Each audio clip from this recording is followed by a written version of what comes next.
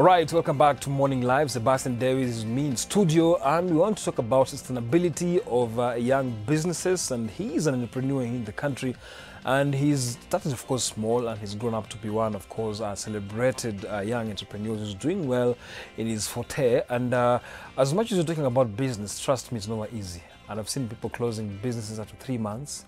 Because, of course, you introduce yourself from a business lady, businessman, but at the end of the day, you don't know the dynamics of survival in what you're actually dwelling into. Sebastian, good morning. Good morning, how are you? Fine, thank you, sir. And karibu sana Morning Live. Thank you. And when you talk about the recipes to make this business boom, I know it's a process, it's a journey. It doesn't just have to like blossom the early days.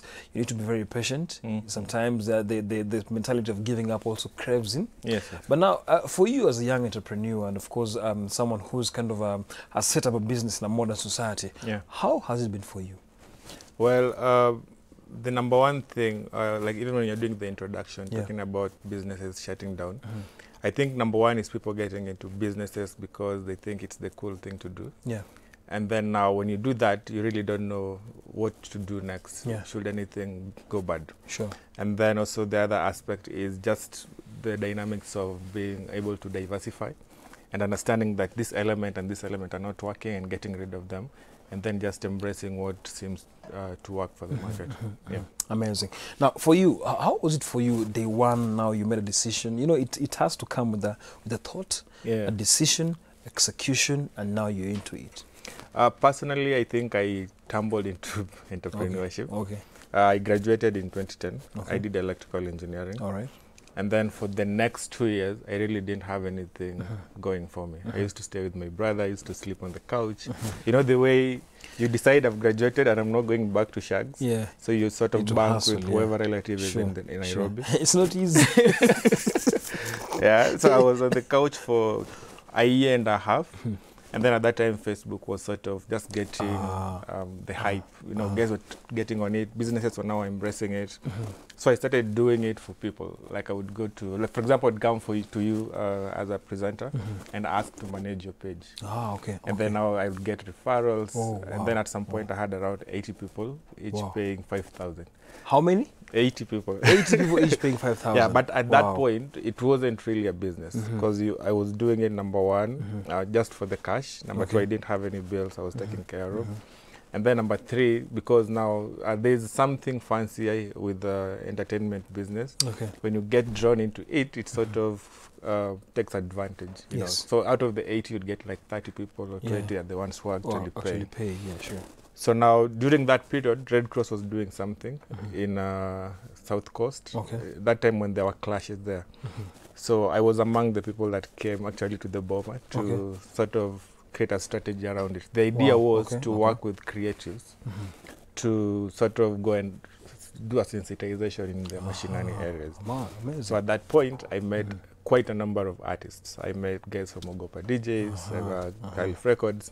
So I sort of shifted from doing social media management into artist management because now of the relationship that I had with this artist. But now when doing that, there's a company that spotted me, a PR company in Nairobi. And they wanted me to do exactly what I was doing, like social media management, but now under their umbrella with a promise of a good salary. So since at that time I was not a business person, I actually went for the job and stopped doing what I was doing at that time. So now the transition came in later on when I had to quit the job. And actually the same day I was going to quit, the admin guy told me, don't give me the letter to quit because you're being fired. Wow. Resignation was actually not accepted, but you have a, It's a guy, see, when you're working in an organization, you make friends. So he told me, if you give me that letter, you won't get any benefits. So just act as if you're being fired. Fired for you to get the benefits. Yeah, so I get the benefits. But I thought it's the other way around. When you're fired, it's kind of different compared to when you're I was fired and I was given a 2 month check because that is what the agreement was. But now if you quit... That was your agreement? Yeah, that was the agreement we had at that particular time. So for the next 6-7 months, I didn't really have anything going. And then now I got back into music business. It didn't really quite work out. And then I decided to go back to social media. But now at this point, everyone was doing it. Yes. So now the first person actually approached was a presenter at one of the TV stations. And she told me she was actually looking to quit from the TV station and get into business. And whatever I was pitching to her sounded good enough to venture into. So myself, her, and another friend of ours set up our first company. That was in 2015 now. Wow, that is now how I got into business. So what do you exactly do? Okay, at that point, we were doing mostly social media and digital, creating a digital presence for SMEs. Currently, that's what you're doing? No. Okay. So at the moment, that is now a fraction of what I do. Okay. Because after 2-3 years, we felt like we were doing different things, sort of just using the account, the company account or premises and assets to push our own individual agendas. So we went our separate ways. Okay. That is when now I registered the Kenyan Entrepreneur Platform, which now basically does conferences, we do branding, we do events, and we also do media buying for organizations. Amazing. Yeah. Look at your story. It's quite a journey. Yeah. Quite a journey itself. It's not even easy. It is. Like from sleeping in coaches, of course, electrical engineering, but look at what you're doing right now. Something very different. Yeah. And also, you mentioned someone you kind of refused the resignation letter, but you accepted the termination letter. Yeah. It's just a journey. You went back again, 6 months hiatus. You're here. Wow. Quite something. It never comes actually very easy, as it is from your story. Now, from what you're doing, I'm very sure you're working with people. There's some human capital involved.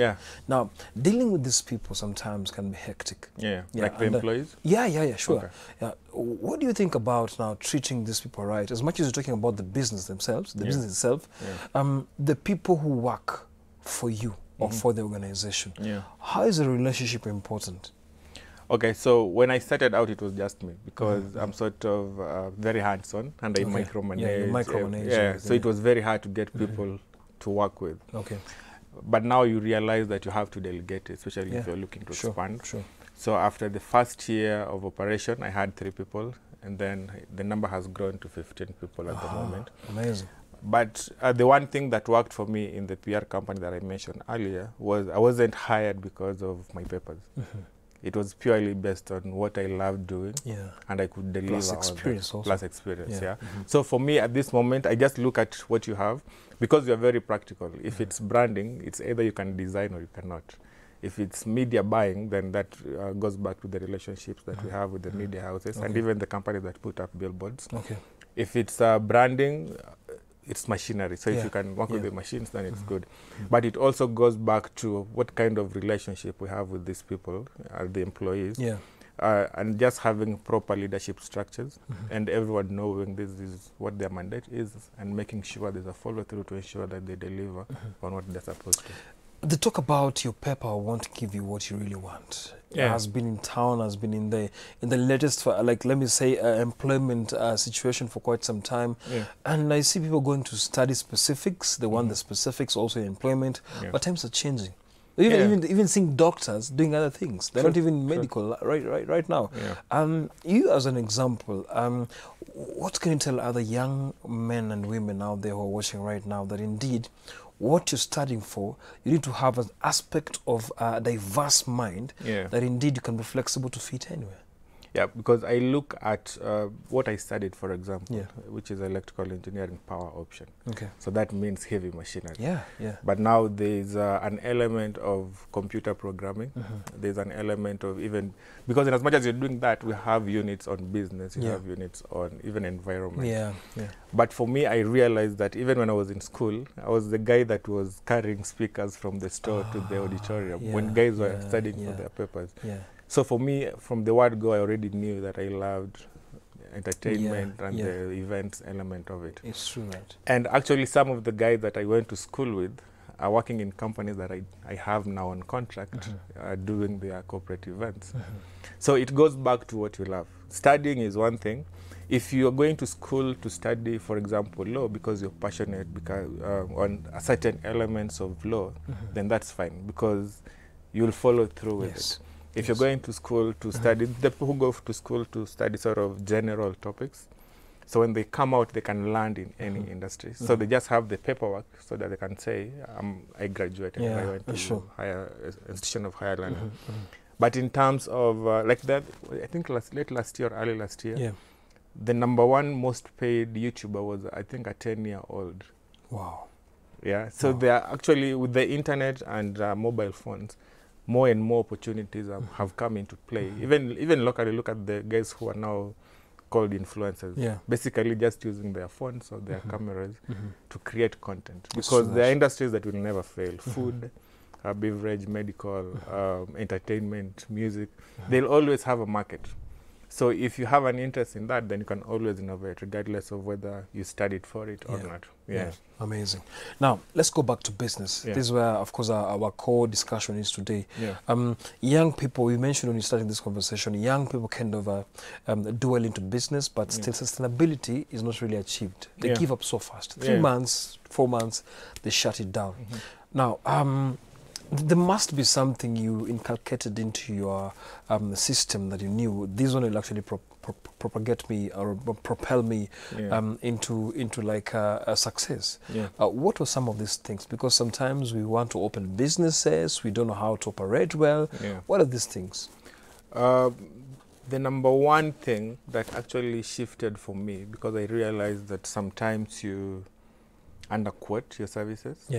So the number one thing that sort of even at the moment still plays in my head is when I was employed at that particular time. My boss had a very unorthodox way of making you see the value of the work and making sure that you're not scared of money. So she would come with 1 million shillings in cash just for you to hold it. Like that sort of plays a role in how you think. Because even when we were doing our quotes initially, she'd let you do a quote. Say, for example, you're in charge of setting up for an event, and a client's event, and she'd want to see how you quote, like you do the pricing of the services that you're going to offer. So because I'm from the streets, you know, when you're doing these things without a very formal structure, you're from the streets. So I knew where I'd get, for example, a Canon 5D camera at 5,000. I knew where I could get like that's hiring. Hiring. Because you, as an event I was wondering, a Canon Mark III 5D for 5,000 bob. If you're an agency, what you do is you hire equipment and come and set up and return. So you're basically facilitating this event. So in my head, I thought underquoting these things would make them see that I'm actually bringing value. And then that quote would be turned upside down, and the Canon that we are getting for 5,000, we actually charge the client 80 or 100,000. And then there's one thing that she said, we are not charging for the equipment. If they wanted the equipment, they would actually go and hire. What we are charging for is our expertise in understanding what the concept is and translating it into an actual event. So just understanding what your value is number one. You might be charging 100,000 for a service. Someone else is charging 10,000. But 2-3 years down the line, they'll actually come back to you if you're actually delivering. Even emceeing jobs. I'm sure as a presenter you get a lot of these offers. If you just say, I charge 250,000, and that is what happened even in the music industry. Artists were being paid 20,000, 30,000. And then one day they just decided we want to be paid 500,000. But see, in unison, you can't just decide on your own. But now if you are, for example, in the event space, or you do, like, for example, if we were to do an event for you, we actually do an animation of how the event will look. Not everyone is doing it. So it would make no business sense for us to charge as someone else who's not giving you the visualization of the event. So in short, what you're trying to tell us is, as much as you've set up a business, this competition, you have to go a notch higher in terms of quality and pricing also, which is actually a very big determinant. Now, for someone who doesn't have a network, you know, network is very important. It is. You can set a business without a network. Now, what's your best advice? Okay, there are two ways. There are businesses that you need networks for, and there are businesses that you just need to be addressing a need. I usually go back to the basic needs that we were taught in primary, food, shelter, and clothing. Those businesses will always have customers coming in because people have to eat. A mamboga that is situated outside your gate will always have a client. It's true. Someone who's selling mtumba in Gikomba will always have a client. Someone who's building houses or even selling mabati, they'll always have business. But if you're looking for a business that needs networks in terms of maybe you need to have high-profile people attending that event, number one thing is, and that is one of the reasons why we do the entrepreneurship conference every quarter, is to go to these events, because these people are there. Just understand the people that you want to relate to, and understand where they hang out, and make that your hangout point. And then be a very approachable person and just Interesting. reach out. Interesting. Now, you've mentioned food, clothing, of course, shelter, and basic needs. But look at the image. You might be sleeping well. You might be, of course, full, Shiba. Then, of course, you've dressed well. That's a part of the clothing. But look at your image also. You can't dress well and be shaggy at the same time. That is why now the cosmetics business will always be big. I was getting there. Now that's the cosmetic industry, salons, kinyozi. These guys are really making a kill out here. And maybe for the business ideas out here, you've mentioned food industry, clothing, of course, shelter, contractors, everything. Right now, the beauty industry is doing very well. Business ideas, as far as now a young man and a woman is concerned, what are some of these ideas you can actually just maybe just put forward for us to know indeed that you can actually concentrate here, and I'm very sure you'll really bloom there. Okay, so yesterday we actually having a conversation with some friends of mine. And for example, if I was to ask you, can I mention business names? If I was to mention Java, what would come to your mind? Of course, the coffee. Coffee, KFC. Chicken. What else? BAT. Just cigarettes. So what these guys have done, if you look at most of the franchises, they are known for one thing. Our problem is we want to do everything. So I was even looking at like chicken, for example, or one of even our staple foods. There's no one restaurant that has made it a brand and actually pushed it as a Nigerian. Kuna ugali, kuna chakula ya kosi. Like if you go to town, you'll find Swahili foods. Do you have a restaurant whereby guys are just specialized on ugali, kupika ugali tu? Unajua ile kona yangu ni ugali. But hata ukisema KFC, they also have other things that they sell. So now everything else become a complement. Become the person known for. Even chapatis. If you look at, what is it called? The problem is we're always thinking of creating the next Facebook, the next Uber, the next whatever, you know. Yet, kuna watu wanalala njaa. Imagine the guy that sells chapati on stage every morning when you're going to work, and they sell it for 10 bob. And they're pushing maybe 300 or 400 chapatis a day. If they could only have like a space in town. Yenye unajua mimi nafanya job sawa, but kuna kwanga na chapo za mbao pale na dondo ya 10 bob. It's true. Because even these guys that wear suits and go to work, set wako na do mingi ya kuspend. It's true. That is why office delivery za chakula zinakwanga na market. So are you confident that indeed guys will now kind of, for you had electrical engineering, you went into like entertainment and PR. Do you feel like demystifying the fact that we need to settle down in white collar jobs is ending? Because sitting behind a desk and you can't even afford some things, do you think it's ending? For me, and I'll use my personal experience to answer that question. When I finally got my own company and I had guys working for me, the fun was walking in and seeing guys working for you and just walking into your cubicle because we have like an open plan kind of setup. But later on you realize I actually quit my job because of just sitting here. I'm not really living, I'm not really experimenting. And I credit that to the fact that we were not taught to be producers, but consumers of products. That's why you have companies that now are creating products from the Kenyan market, like Marini, for example, in cosmetics. Executive Water, I think Annalisa Mugai. And then the Saro Organics, they're actually using zile matawi wamamoshago na chukua na kutengenezea then wanakupaka kwa nywele. They are just finding a way to commercialize it. Commercialize and make it even modernize it. They just find a way, a very good guy to do the branding, and then they make it a shelf product. Wow. All right, interesting. Thank you so much, Sebastian, for coming. Thank you for the studio, and I've learned a lot, basically, and hope very soon I'll be a potential businessman. I believe the likes of George Oraro, director here, just... Before you go, I have a question for you. Sure. Why is it that people in media, every time they leave, they always call themselves communication strategy? Because we're communicators. So that becomes like the default setting. Okay, I think the reason why we call ourselves communication strategies is because now our foundation of the industry is basically from networking to actually now linking people to their niches. What I think like the strategy is, it's easier for a media personality to fit out there as a strategist than any other person, because now you've done this thing for so long and you know the dynamics of operandi in all these industries. So for me, I think that's the reason why. In fact, all of them actually. I do not have a problem with the name. The problem I have is that is the only thing they always go for. Okay. Very few will start doing something else. Totally different. All right. I'll try to do something different. Thank you so much for that. It's an idea. My name is Nick Modimba.